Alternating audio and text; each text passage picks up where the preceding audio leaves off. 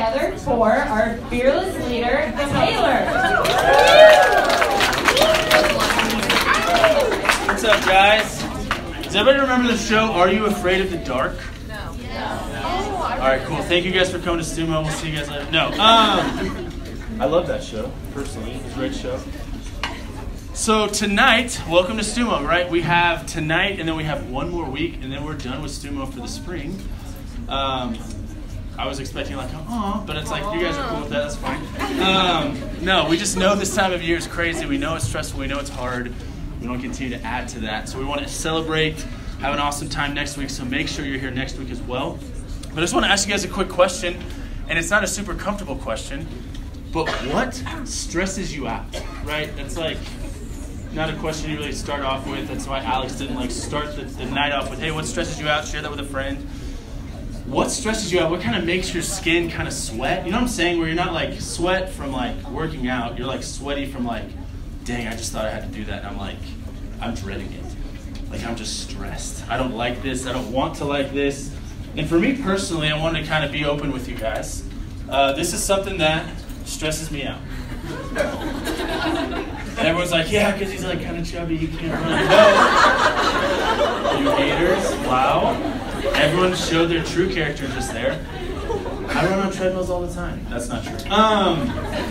I hated, and I'm going to share this story with you guys, I had to move a treadmill into my little house in Tulsa, Oklahoma, where I lived before I moved to Colorado, and it stressed me out. So I'm going to explain to you kind of the situation. I'm going to move this because it's that important. And so my house in Tulsa, you came in the front door. Directly to your left was my kitchen. This is a very small house. Directly to your right was a weird staircase. Basements aren't really a thing in Oklahoma, but we had one for some reason.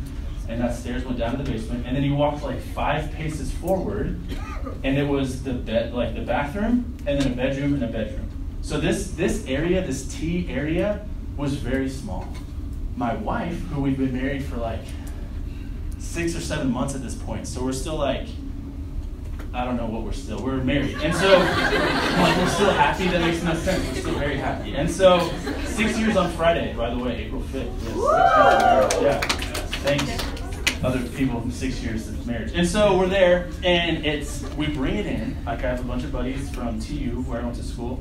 We bring it in, and it's just not moving in. Like it won't go into the T. And it's like, we'll just move to the side real quick. Because again, we know these like weird arms, this won't break down. So it's just this weird L shape trying to fit into a T shape that's just not working. And so we're pushing. I'm trying to do this all by myself eventually because the guys have to go. And so I'm sitting there and I'm like ratcheting on it. I'm trying to take it apart. And for literally 3 days, it just sat in that hallway T thing. Like we would just wake up and like step over it and like go away. Like we would leave. And so we have this, and every time I thought about it, I would just get a little sweaty, right? I was stressed. I was like, I hate this thing. I don't want to move it. We know we're moving to Colorado in 6 months, so I'm like killing myself to get this thing in here, knowing in 6 months I'm gonna have to get it right back out. And I'm hating life. Megan, my wife, is awesome, and she recruited a ton of girls randomly. The TU rowing team, the crew team, and they like busted it out and got it in the room. Like I came home one day and it was just not there anymore. And I was like, what happened? She's like, I got the crew girls. They came and like moved it for us. I was like, they're stronger than me anyway. That's awesome. Thank you so much, Megan. That was amazing. And so what in your life stresses you out, right? You think about it and you just get a little sweaty, like a little clammy. You're just uncomfortable when you think about it. What makes you stressed? There's a difference, obviously, of good stress, bad stress. We know that. Good stress motivates, right? It helps you focus. It makes you productive. Those are good things, like accountability, things like that you're like, okay, that's good for me. I should do that. I'm on a workout routine, or I'm doing something with someone else, and that's good stress. Like I need to get that done or taken care of. That's helpful. That's a good thing for us. Bad stress is when we're like paralyzed by it, right? It rules our mind, it rules our thoughts. It's all that we think about. It's just something that's stressing us out, but we're not doing anything about it. And I know some of us in the room are like, yeah, man, my professor made this deadline, it's stressing me out. But I'm like, dude, they told you that like the beginning of the semester. And so that's not the professor's fault that you're stressed about it. You just didn't work on the project until 1 week before. That's different than good and bad stress. And so that's the subject tonight, is just what do we do with stress and anxiety? what does God want us to do with stress and anxiety? Again, if you've never been to StuMo before, welcome. StuMo is a place for, man, if you have very little background with faith or a ton, man, this is the place for you. And that's what we want to look at, is just according to the Bible, man, what does God want us to do with stress? Because we all know that we live stressed lives. Would you guys agree with that? You just have a stressed life. Like what you're doing, how your time is spent, it's just hard. Like there's things in life that are stressful, and that's very normal. But what are we supposed to do with that? Because sometimes it does lead to dysfunction. It leads to unhealth. Like it hurts us ultimately. Sometimes it helps us, but a lot of times stress can hurt us. So we're going to check out Philippians 4:6-7. It says this: do not be anxious about anything, but in every situation, by prayer and petition, with thanksgiving, present your requests to God. And the peace of God, which transcends all understanding, will guard your hearts and your minds in Christ Jesus. So, we're learning, what are we supposed to do with stress and anxiety, right, in our lives? What do we do with that? We've all felt it. We're all feeling it right now. I'm sure in the room, if we had the time and we added up all of the stress and the things that we're thinking about, dude, it's probably years worth of stress, right? That we've got these things coming, these projects, these tests, these fraternity or sorority things, these athletic things we have to do, whatever. We all have things we have to be taken care of. And so God is telling us what we're supposed to do with our stress. And the two things I want to highlight here in the first verse, in verse 6, is he says, do not be anxious about anything. So what falls under that kind of word, anything? Everything, right? Yeah, it's that simple. Everything can fall under anything. So when he is speaking, when Paul is writing this, he is telling us, man, we are not supposed to be anxious about anything. So if that's a relationship situation, you shouldn't be anxious about it. If that's a school situation, you shouldn't be anxious about it. What we do with this, he says, but in every situation, so your situation is not so unique, your situation is not so different that God can't handle it. He can. But he's saying in every situation, by prayer and petition. And those are kind of the two active things that we can do to deal with our stress, to kind of give God our stress. Prayer, man, we get to tell God what's going on. How many times have you been sitting there stressed, you're worried about something, you know what's going to happen, you're anxious, you're unsure, and you've never prayed about it? Because when I think about myself, that's often. Like, I will think so much about something, I will blow it up in my mind, I'll freak out about it, I'll go to like the worst possible scenario. And then I'll think about it and I'm like, dude, I haven't even prayed. Like, I haven't even brought this to God. Now, does God not know this is happening? No, he absolutely does. But what's with this and why this is so interesting is that we are still called to like bring this to him. We're still called to pray. We're still called to talk about this with God. And the other part of this is that we're supposed to, by prayer and petition, so we're supposed to ask. We're supposed to ask for the needs. God is saying, hey, ask for help. Ask for what you need. Ask for wisdom. Ask for, insert the blank, whatever you're needing, whatever your situation that's stressing you out and making you not know what you need to do next. Man, God is saying that he can help. He's promising, actually, that he can help.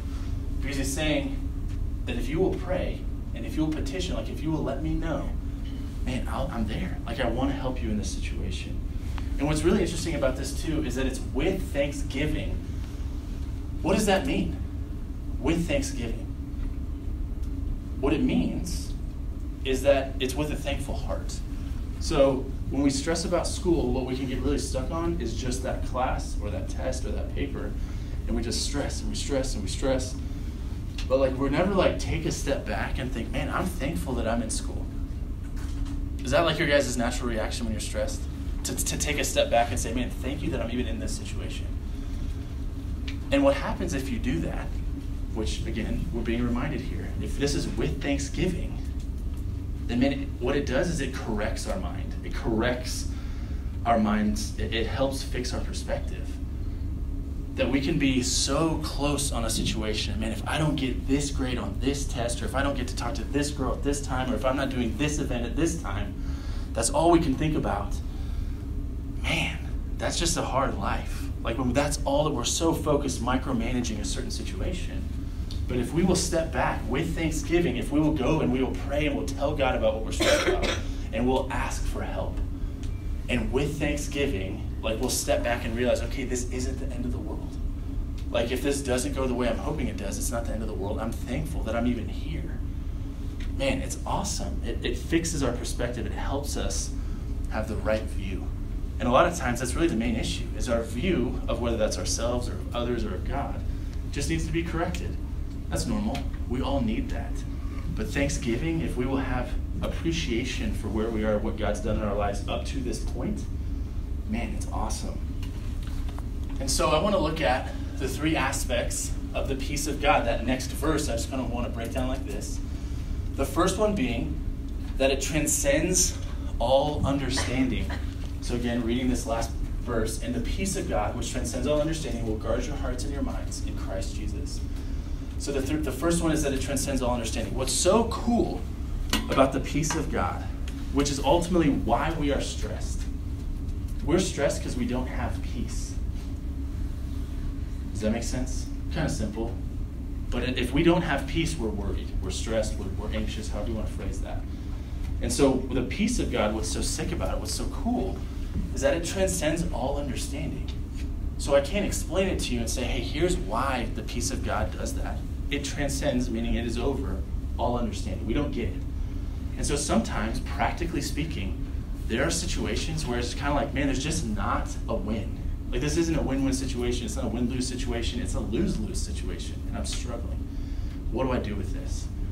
And the peace of God is still offered to us, and it transcends all understanding, where we can have peace about our situation, about whatever we're going through. Again, family stuff, relationships, whatever. Man, it's awesome that aspect of God's peace is that it's not circumstantial. You don't get the peace of God if it falls under these three criteria.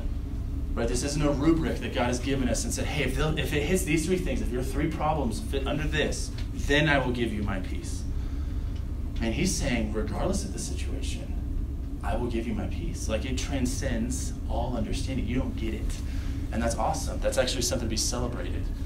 Another part, man, it guards our hearts and our minds. The peace of God guards our hearts and our minds, according to Philippians. What's so sick about that is that it protects us from future stress. Because when I stress, and I don't know about you guys, maybe this is just me, I will stress, I will solve whatever I'm stressed about. So it's either gone one way or the other, but it's kind of done. I don't need to worry about it anymore. And then I'm like, man, I just don't care anymore. I'm not stressed about anything. No, dude, I find the next thing to be worried about, right? It's like, I got another thing to do. Like, I have taxes still this year, and it's stressing me out. I don't want to do that. You guys are like, yeah, tests. But I'm like, it's the same thing, right? In school, it was like, okay, this assignment is done. Dude, I'm done.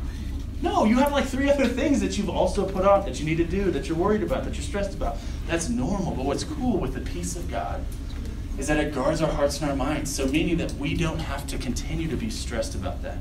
Because there's always a new day, right? There's always something else that comes up. But God is promising us, man, that it protects us from more stress and anxiety. And then lastly, that it's in Jesus, the aspect of the peace of God that is in Jesus, meaning it's through him, it's through our relationship with him. And so when we know Jesus in a relationship, the daily stress kind of starts to melt away a little bit. When we know that we are in a relationship with God, that God loves us, that we've all sinned, that because of our sin we're separated from God, but that we can know him in relationship because of Christ's sacrifice on the cross. All I have to do is kind of accept this gift and say, hey, I believe that, I trust that. If we've done that, suddenly our eternal stuff's kind of handled, so I'm not so worried about this stuff right now. It's kind of like, seniors can maybe relate with this. It's like the senior who already has a job, like this time of year, right? It's like, hey, I'm already working. Are they super freaking out about the test? Dude, not really. Like, I already got a job. Like, I'm kind of good. I'm not freaking out. I'm not worried about that. And so in a way bigger way, in a way more important way, knowing Jesus, that this peace comes through Jesus, is important. And if you have that relationship, we can lose sight of that. But remembering and recalling that we have handled a really big thing. We know where our eternity is at. And so is this test like the same? Is it equivalent to my eternity? Not really. And by not really, I mean not at all. And so I can trust that this peace of God, this stress, the stuff that I'm feeling all the time, I can give it to God. He cares. 1 Peter 5:7 also enforces this. It's really straightforward. Cast all your anxiety on him because he cares for you. This is Peter talking about God. Cast all your anxiety on him because he cares for you. How awesome is that? I looked up the word cast. All it means is like to throw upon. To throw upon. That's it. Sorry, there's like no deeper meaning. I was like, man, I'm going to check this out. The Greek, what's the original? Oh, okay, it's exactly what I thought it was. So it's to throw upon. For me, I thought about the chair in college that always had like my shirts that like I'd worn but weren't dirty. You know what I'm saying? Where it was like, I'll wear this again. Boom. And then I'm like, oh, I'll wear this one again too. And I just had this like stack of 10 shirts to cast, right? To throw upon. That's what that is. That maybe helps you understand. What's cool is what's God's motivation in this phrase? Cast all your anxiety on him, God, because he cares for you. What's his motivation here? Care. Because he cares for you. God is saying, hey, give me what you're stressed about because I love you. It's that simple. Because I care about you. Because I made you. Because I love you. And so you guys have a note card, and some of you have been writing. That's great. Taking notes. That's awesome. What I want you guys to do initially on one side is write this phrase down. Anxieties are meant to be cast, not carried. Some of you guys are using our 6 StuMo pens. Congratulations. Those things are sweet. Some of you aren't. That's okay. We love you too. Go ahead and write that phrase down. Anxieties are meant to be cast, not carried.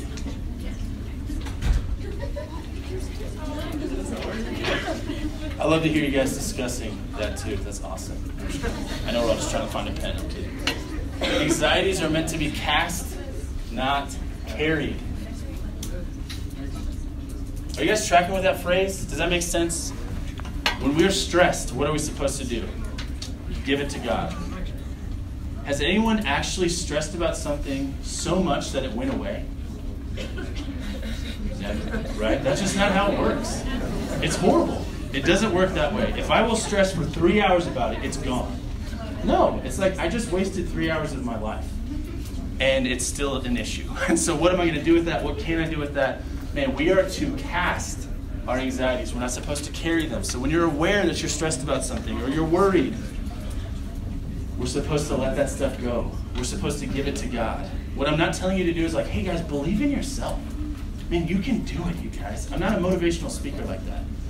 What you can't do is just internalize it and think it's going to go away. It's not. You need to give it to God. Anxieties are meant to be cast, not carried. Now I'm going to show you guys an illustration. I'm going to have you draw it a little bit later. But I want to show you guys an illustration to maybe help you evaluate, man, where am I at? Where am I at on my stress? How am I viewing God? How am I viewing myself? This all really matters. So, check it out. When we are healthy, this is a triangle. Sick, we're tracking. God always loves me. God is always good. God is always in control. These are 3 things that are true of God. And if we can live in light of all 3 of these truths and be right here in the middle, dude, we could do anything. Like if I'm trusting that God is always good, that he always loves me, and that he's always in control, I could live under a bridge and be okay. Man, if that's true of my life, I'm good. Like, I don't care what I'm doing. I'm okay. But when we're stressed, what ends up happening is our X's kind of fall. Like, maybe I believe that God loves me, but I'm not really sure that he's in control. Or I'm not sure that he's always good. And it starts to kind of shift around. And that is what can be so difficult when we're stressed, is like, man, theoretically, right, in my head, I know that some of those things are true. Practically, am I living in light of that? Practically, am I actually doing something because I know that that's true? Am I willing to give God my anxiety? Am I willing to actually pray and ask for help? Because sometimes we're not. And I'm saying that from personal experience. That's hard. I'm not claiming that that's really easy. Hey, if you guys will just write down your prayers and then burn them, they're gone. You never have to worry about that thing again. I'm like, that's not how it works, right? That's not life. God always loves me. God is always good. And he is always in control. What I want you guys to do on one other side of that, there's only 2 sides of that note card. I don't know why I said another side. Flip it over and draw this triangle with these titles, right? That God always loves me. God is always in control. and God is always good. And then again, use this as a self-evaluation tool. Man, where am I actually believing that? And where am I not? Like if I'm struggling with God is always good, then you can mark yourself over here. Man, I think that he loves me. I believe that. I'm going to be right here. Or I always think he's in control. I trust that. Typically when we're stressed, we don't believe that God's always in control. Or that he's always good. Hey, I got a D on my test. I don't believe that God's good. Well, I'm like, I don't believe that you studied. But it's something we can talk about later. That's a case-to-case situation. So God always loves, everyone's like, that's true. God always loves me. He does. God is always good, and he is always in control. So evaluating yourself, that's a big piece of this too. I am not the most emotional person on earth. Just want you guys to know that, right? I'm trying to be straight up. And so for me, if I'm not evaluating myself, or at least asking some questions, I'm sometimes just unaware. I won't realize how stressed I actually am. I won't realize how anxious I really am. And this really, really helps me evaluate, okay, do I believe that this is true? Am I trusting that? Do I believe that he loves me? Am I trusting that? Do I believe that he's always in control? Am I trusting that? Here's a couple verses that I would also love for you guys to write down that can help you if you are struggling with one of these areas or all three of these areas. Checking these out and reading these can really, really help when you are stressed. And man, I'm not believing that God is always good. Then man, check out 1 Chronicles 16:34. That he's always in control, Isaiah 41:10. That he always loves me, John 3:16. And you can take a knee when you read it, Tim Tebow style if you want. John 3:16, 1 Chronicles 16:34, Isaiah 41:10. This will also be in the video that Mitch is going to make tonight that we'll get a link for in the next day or two. And so, if you're rushing to get this in there, you guys also have the link in the group meet. But these are things to be evaluating, guys, as we think about stress. And that's just life. Just as a heads up, when you graduate college and you get a job, or you get married, or you have a family, right? I'm talking like 20 years down the road. You guys are like, that's never going to happen. Eventually, right? This idea of stress does not go away. You don't graduate college and you're like, dude, I don't have to go to class anymore. You're like, yes, that's true. Now you have a job. Like you have responsibility still. Like it doesn't go away. And then it just responsibility increases over time. And that's just life. So learning how to deal with your stress now is a very healthy thing. That's a very wise thing of you. Because life is going to be hard. That's another thing that God never promised us. He didn't say, hey, if you'll follow me, you'll never have an issue. You'll never have a hardship. You will. But what's so cool is the peace that he offers us in light of those things. Life is not promised to be easy. It never has been and never will be. And if anyone's trying to tell you that or sell you that, man, they don't care about your best interest. So I'm here to let you know, hey, hard things will happen. I don't know what that will look like for all of us. But typically when I've seen I'm the most stressed or the most anxious is when I actually push into God even more. I push into my relationship with him even more. And it helps me because I see results. I see that God is real, that I see that he's moving, that I do have a relationship with him. So when I feel that peace, I'm like, okay, this is amazing. Wow, I didn't make that happen. I didn't make myself have peace. You can't do that. But God promises us peace. And that's the only way to really deal with this. And so remembering to do some self-evaluation. So a couple applications from tonight, what I want to encourage you guys with is to meditate on Philippians 4:6-7, or 1 Peter 5:7, the two verses we talked about tonight. Whenever you're stressed, maybe memorize one of them. 1 Peter 5:7 is very short. That's maybe something, especially this time of year, to kind of keep in your back pocket. Physically, like write it on a note card and keep it in your back pocket. So when you feel that stress or that little bit of sweat or the heartbeat starts to go a little faster, okay, yeah, I need to cast my anxiety in him. Like he's asking for that. He wants that because he cares for me. Another one, don't put God on the back burner. I know how easy that is. I'm saying this from experience. Hey, I'm down to follow God as long as it's like, I got the time. Like as long as things aren't hard.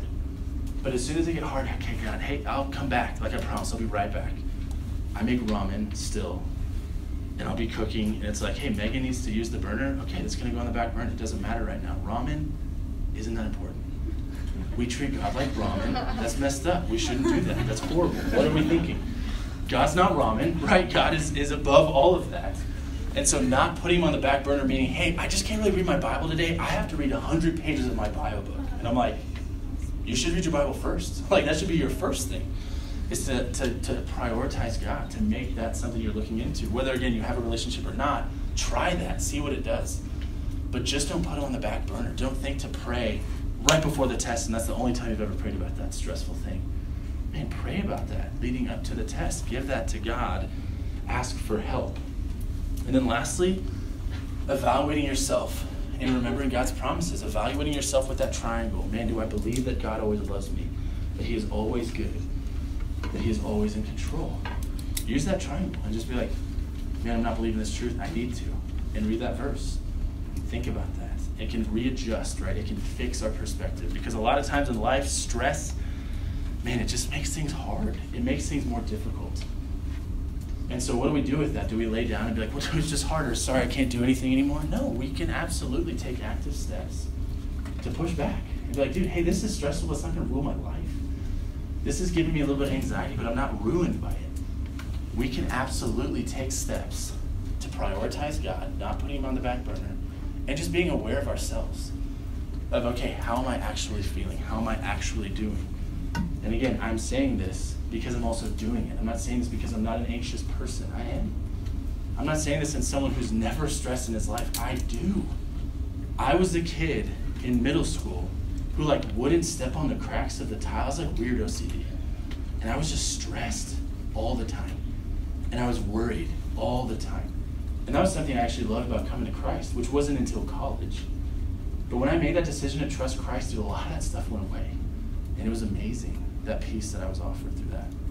But I still had stress, right? I still had hard things. I was taking 18 hours every single semester, my junior year through senior year, because I changed majors halfway through because Chem 2, the devil made that. And so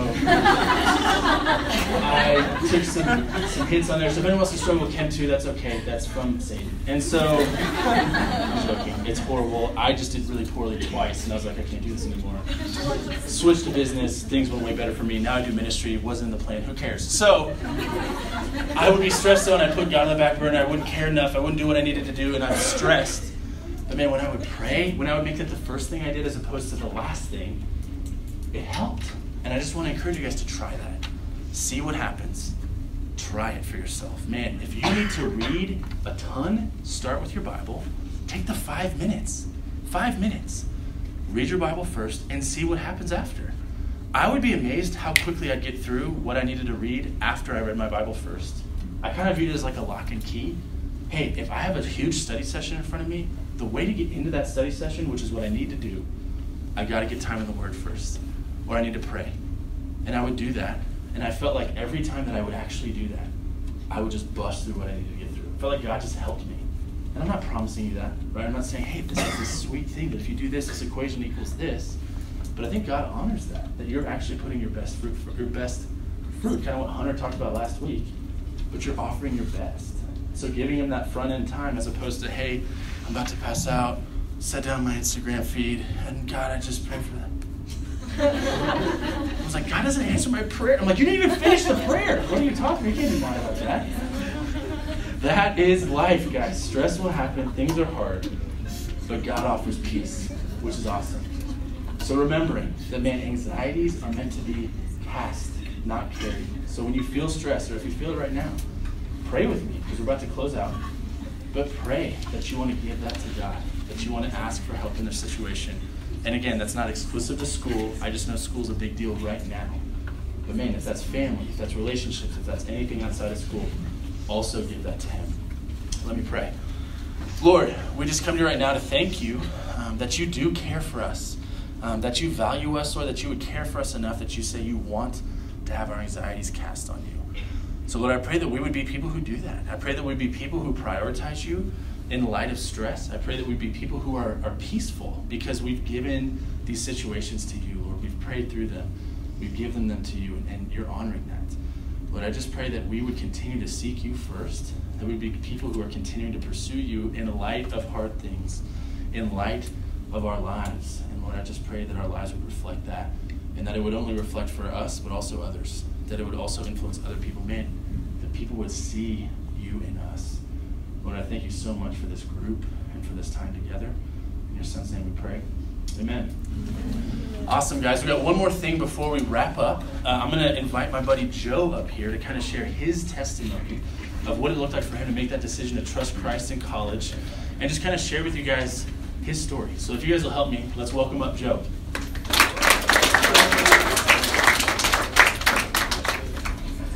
What's up, guys? I'm Joe Kimerle, like he said.